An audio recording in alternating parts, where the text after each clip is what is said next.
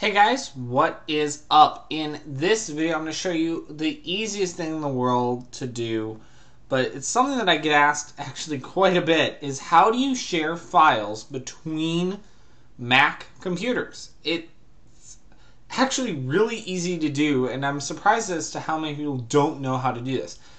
So I've got two Macs in my house, and one is my Mac Pro, which is what I'm currently recording this on, but I also have a MacBook, which is actually in a completely different room. Someone's actually borrowing it real quick, working on a video, but I need to pull a file off of it, but I don't want to have to wait for them to finish doing what they're doing and all that stuff. Well, I can use file sharing. This is so simple to do, and it's really quite simple.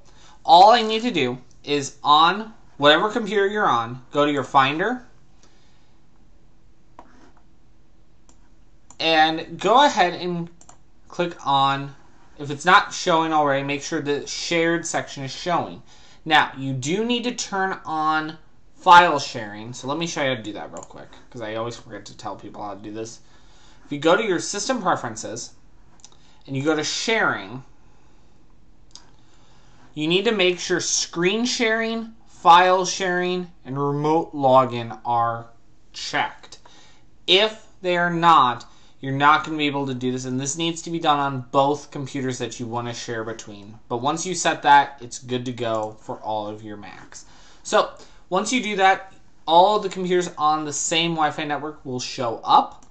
You click on the computer you want to share with, and it's going to connect to that computer. The first time you do this, it will ask you to click Connect As.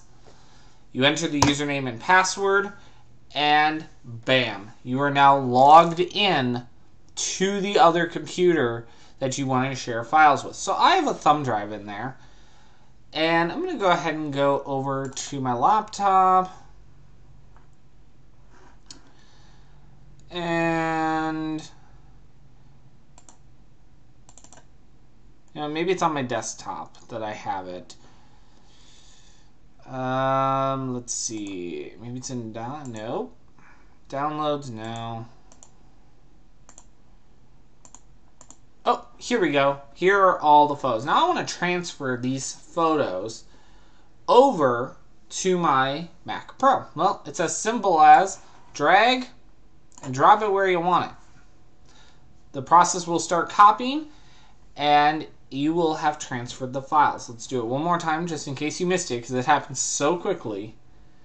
I'm going to go ahead and let's see which one I haven't done yet already.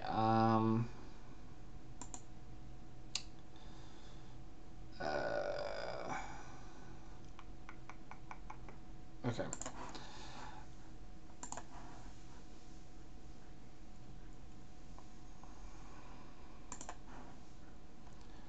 I haven't done this Possum Creek, so drag and drop to pictures, and the process has started the copying.